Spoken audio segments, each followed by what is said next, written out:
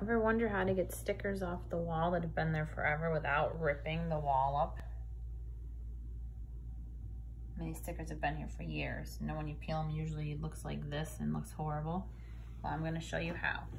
You just use a blow dryer for a couple seconds on there and it will melt the glue so you can easily peel them off.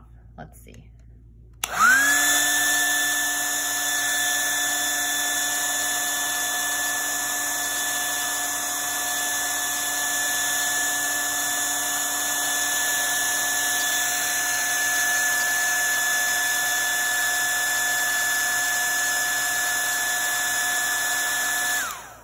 Now let's see if it's ready.